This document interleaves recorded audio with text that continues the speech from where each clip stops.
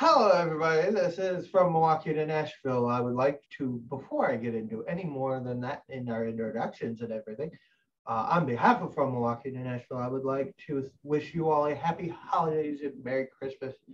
Normally, we do a small little skit video or something like that, but me and John had way too much fun yesterday just hanging out and talking. So we never got to it. Yeah. Probably a good thing given all the drinks consumed. But also, I want to take a minute and second here to just say something really quick because it's something that's been on my mind a little bit. I wanted to sit here and thank all the troops, men and women across the world who are serving our great nation here and spend time away from their holidays to keep our country safe. Thank you to them so much. You guys sacrifice more than I could ever ask you to do so. So thank you. I just wanted to say that as well. Our show is brought to you by the wonderful folks at Hockey Locker, 2002 West Hart Avenue, Milwaukee, Wisconsin. You can call them at 414-800-7585. I'm Daniel Goodemote, and over there I got John. John, how are your holidays? Pretty good. Yeah, I'd say our holidays was pretty good, outside of the nothing to do. Right. Yeah, we had all these like set in stone games, and then they went, nope. I'm like, so that is why we haven't been here. Also, the reason we didn't do a video, I think that one day is I was decorating my tree with my family and didn't get to watch much of the game. So it was better off that we did a graphic because I didn't want to put on a bad show for you guys. Sorry about that, but family first. Always. I love doing this, but family first. Right. So, first thing I wanted to get into is the NHL is bringing back the taxi squad. Before I get into a game we had today that we didn't know about till what, 9 o'clock this morning? Yeah. Well, we didn't know. I'm pretty sure a lot of people knew, but we didn't. All right. So the rules of the taxi squad, we're allowed up to 6 players, 5 skaters, 1 goalie. In the league shortened season last year, the squad players will be counted as being in the minors for salary cap. So it will not hurt them salary cap wise. No player, they will allow to be on the taxi squad for a maximum of 20 days. The new taxi squads are set to be in effect through at least the All-Star break in early February. The All-Star break in early February gives us All-Star week is what, 4 days off, and then we got a couple games to cover. Pretty much. I think so. Just cover the All-Star game at that point. But it's a good chance for some young guys if the team is unable to have. Also, in addition, the league teams will also be allowed to be permitted as long as they are any team that is unable to have at least 12 players or 12 forwards, 6 defensemen, and 2 goalies will be able to bring up a player from the American Hockey League to prevent them from being a game with less than 18 skaters. Right. Teams may now also make emergency recalls of players with a salary cap of up to $1 million and an increase of from $850,000 cap hit that was previously limited.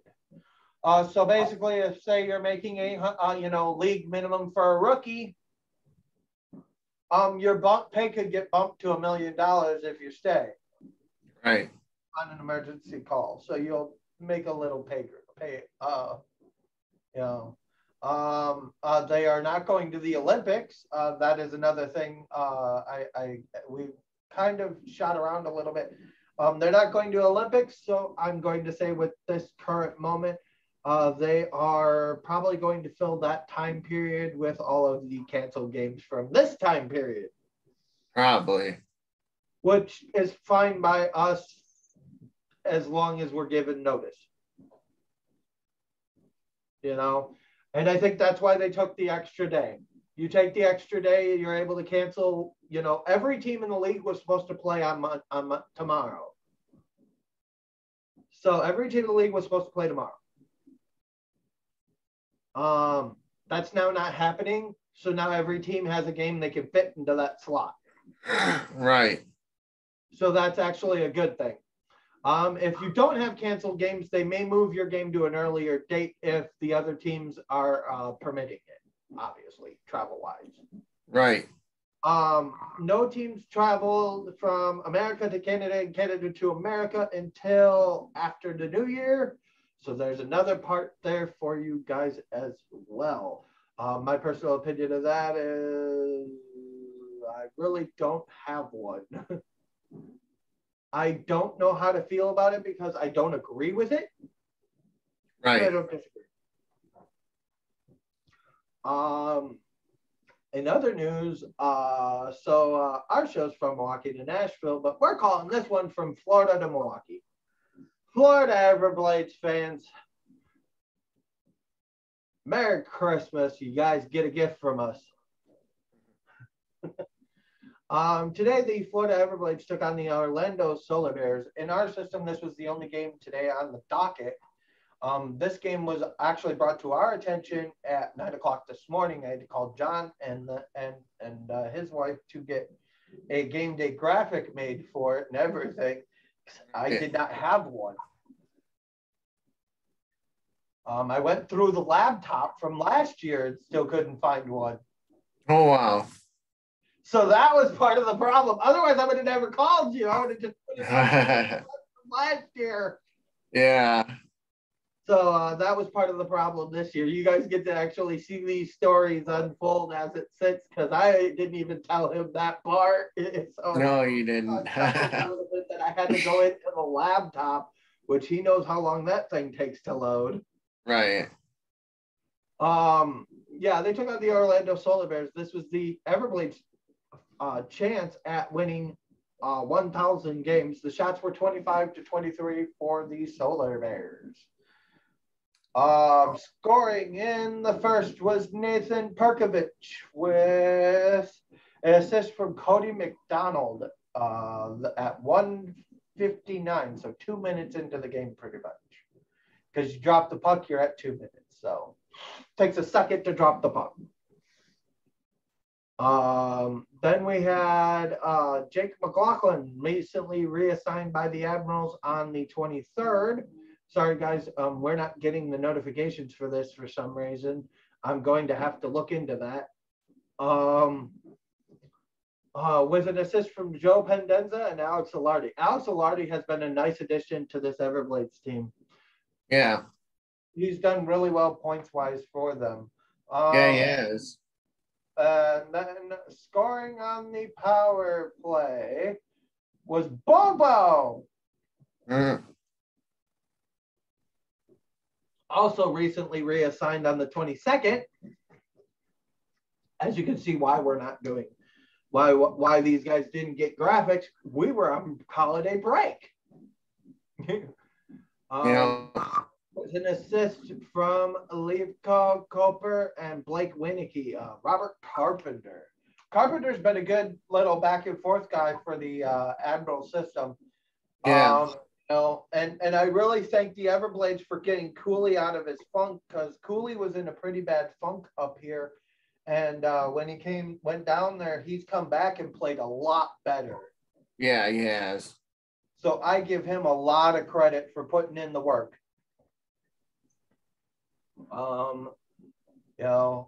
So then in the second period, nothing.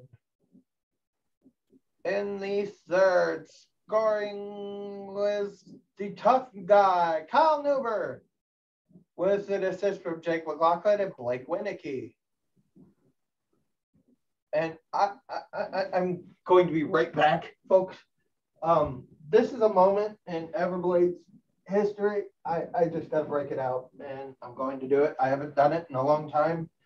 For the old school fans of our show, you know exactly when I break out a hockey stick, what's coming.